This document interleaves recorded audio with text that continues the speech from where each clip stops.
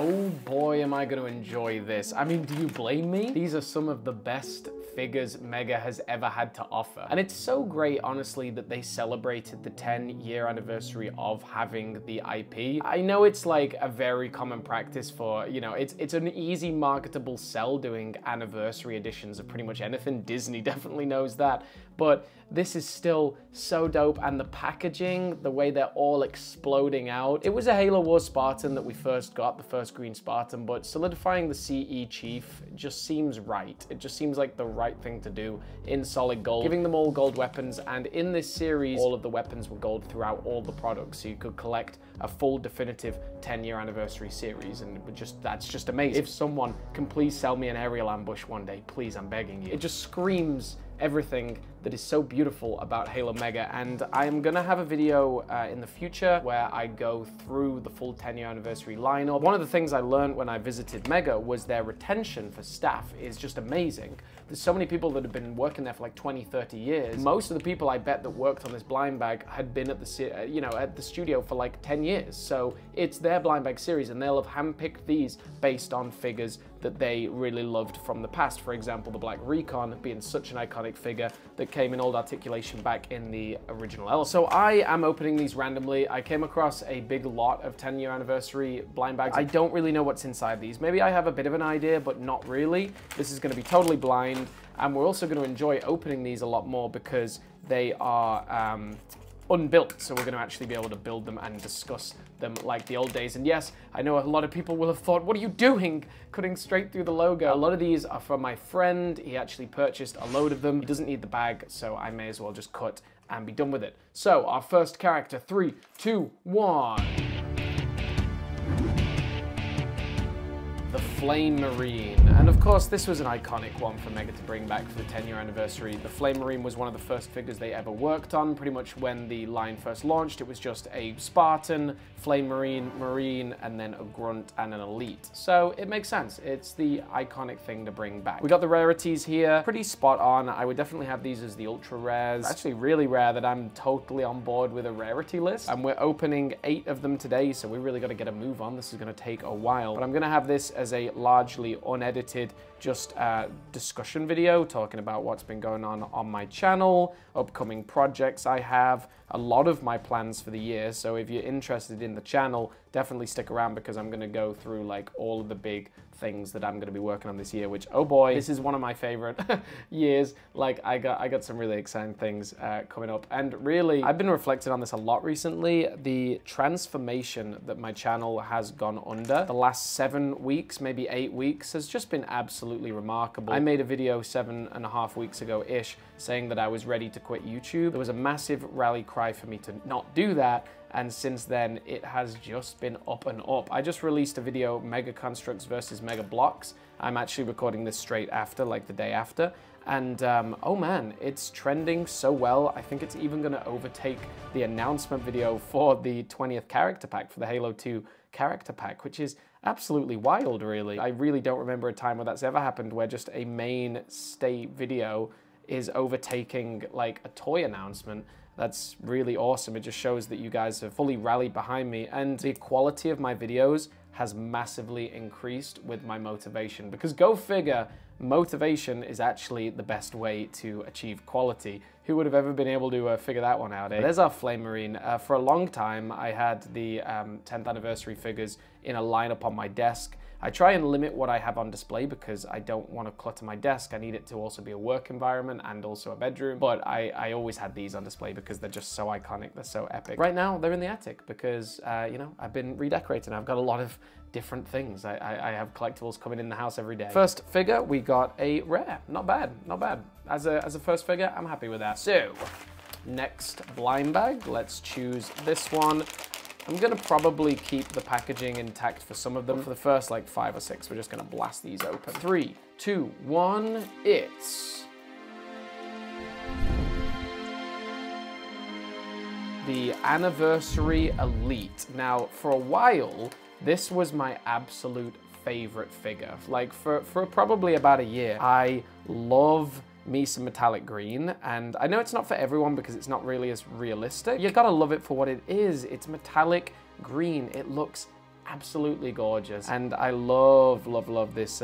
Like, you very rarely get these metallic colors on Banished or Covenant. It's almost always on the UNSC. So I thought it was a really dope sort of change of pace. It freshened it up. This figure just felt really, really good. And I gotta tell you, like, I was making YouTube videos for a long time. I've been making them for 12 years now. When I moved to China straight after graduating, I moved to a place called Guilin in China. So I tried to keep up with YouTube as best I could, but it was difficult. We went to America for Thanksgiving in 2019. I had been out of the Halo Mega scene for quite a long time, a couple of years. I did a couple of bits off Chinese websites, but I was mostly out of the game, didn't know what was available, and I went into Target and they had the 20th or the 10th anniversary blind bags and Halo Heroes. I was straight back in there, I was hooked. And this was the first, I think it was the first blind bag that I opened. Even if it wasn't the first, it was the one that had the impact. I was just sat there looking at it in the car like, this is absolutely incredible. That and the Overshield Master Chief from Halo Heroes, I just couldn't believe how dope they were. That was me sort of straight back into the brand, and from that point onwards, in 2020, I relaunched the channel, and the rest is history. I think, honestly, this series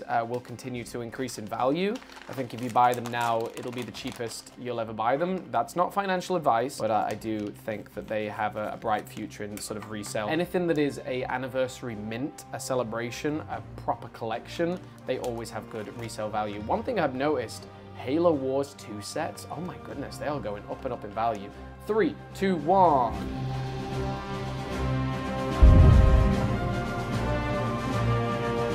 Another elite. That's actually hilarious. Oh man.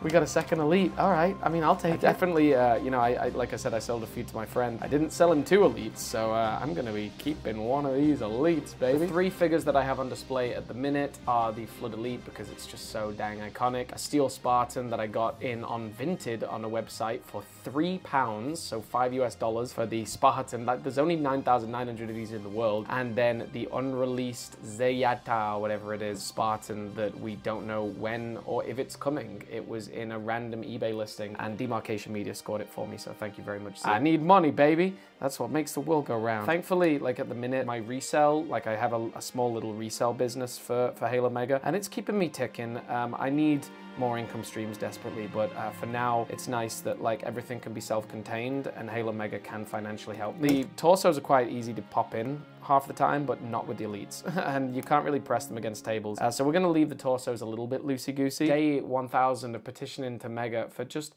create an elite with no hole in the head, please. Just also, you can say what you want about these gold effects. Sometimes they come off more yellowy than anything else, but they're all right. There is our second elite. Let's see what blind bag number 4 has to offer. I have a good feeling about this one. I have a good feeling it's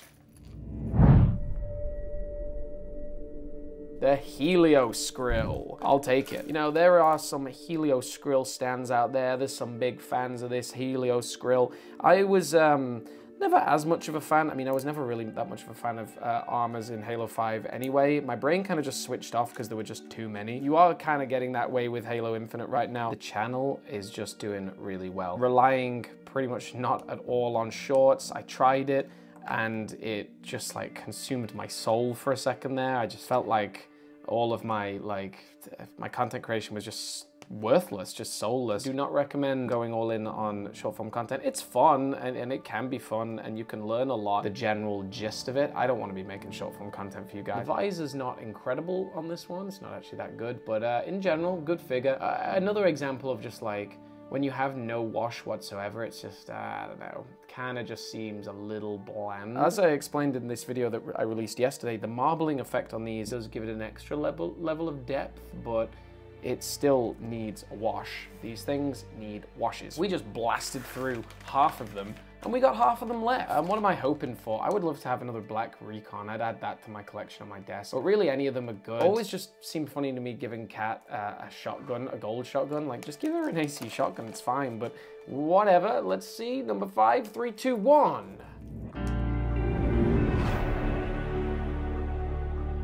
I did have a feeling the Spartan was going to be in there somewhere. Yeah, in terms of plans for the rest of the year, I got a really exciting trip to Seattle, Washington for the Halo World Championship Series. I recommend anyone always just like get to that event, just interacting with Halo fans and being part of that community and seeing that 343 are just regular people that really love Halo, it does a lot for the fandom. Like, it really does escalate your appreciation for being a Halo fan, for being part of the fandom. Okay, better visor there. This must have been like, this Spartan must have appeared in like 1 or 2, maybe 3 sets. Another fatality is the lack of metallic on the forearms. I don't know why it is. Maybe it's the ball joint where the hands clip into, but it's just not the same color. The camera can't pick it up as well, but Simon knows that's not the same color forearms. That's another common. Let's see what blind bag number 6 is cooking up. It's gonna be a good one, let me tell you. No, I'm feeling this one. I'm feeling this one. This one's gonna deliver something really special. Don't try this at home, kids. It's hard to like cut and know that you're not cutting into the front of the blind bag, but there we go. Blind bag number 6, 3, 2, 1.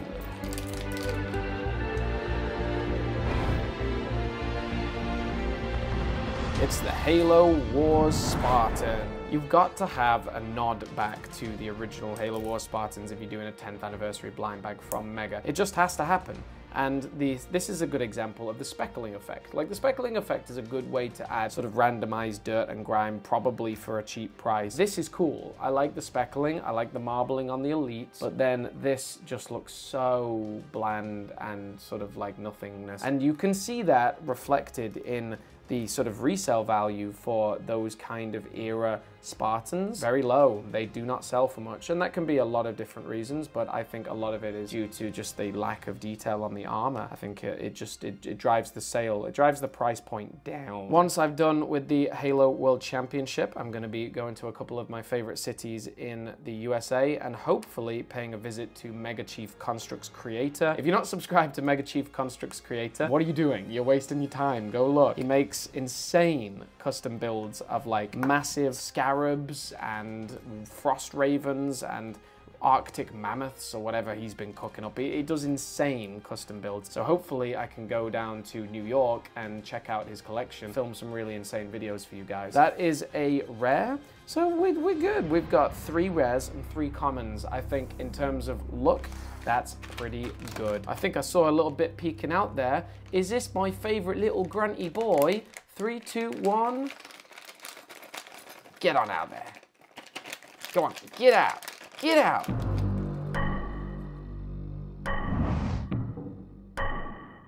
It's the blue grunt. I do love this little guy. I'm a grunt shipper. I absolutely adore my grunts. They're just my favorite characters in Halo. Everyone says, who would win in a battle between Master Chief and Spartan Jerome? I don't care. It's a grunt every time. The grunt will always win. The grunt always wins because the grunt has numbers. Watch the Grunt Rebellion. Well, the Grunt Rebellion didn't actually succeed. They had their planet glassed, but hey, I mean, they probably succeeded for a while, right? A little bit of a sensitive topic mentioning the Grunt Rebellion right in front of this poor little ungle. Look at that face. I remember the first time I got one of these new articulation grunts in a blind bag. It took me forever to figure out how to get it together.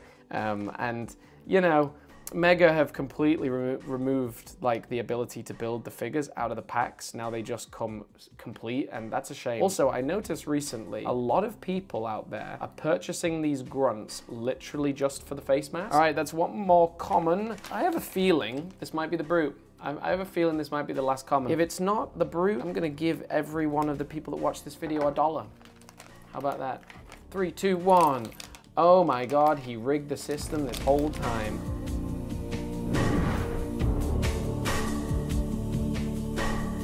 It was the domain all along, guys. I knew it. That's what I like to see from a Brute face. None of this Craig the Brute. Look, I was a big Craig the Brute fan, but we don't need a Craig the Brute face anymore. Like, we've moved past it. Let's have realistic Brute faces that actually look menacing. This is the purple Brute, another like absolute favorite. I think I'll probably just keep this on my desk as well. I can't remember if my friend actually purchased this one or not. I absolutely love this Brute. This kind of Brute in general, like the Covenant Lance set, is just an absolute dream come true for any Halo 3 fan. It is a gorgeous set, and these are gorgeous Brutes. And this purple is probably my favorite, the Brute Captain. I think I've built these blind bags quite fast. I don't know if they're on par. I'm going to Philadelphia first, and then I'm picking up a listing that I purchased on eBay, which is a very poor financial decision for a Halo Mega collectible that probably no one really has ever seen before. Like maybe, of the people watching this video, if this video gets 5,000 views, probably 5 people have ever seen this thing. So what do you think about this? 8 blind bags from the 10th anniversary. I should have probably done 10, shouldn't I? For the 10th anniversary, but whatever. Honestly, these are just absolutely exceptional figures. You cannot really get better than just the quality of these. They just hold such a good place in my heart. They are celebrating 10 years of Mega having the license, and considering this is now the 15-year anniversary this year, they should be celebrating. They haven't announced anything. I don't think they're doing anything, which is a shame, but you know, but maybe this is, you know, this is our celebration. So tonight, raise a glass for the history of Halo Mega, and I'll see you next time, folks. The Green Elite, one of my absolute favorite figures, is signing off.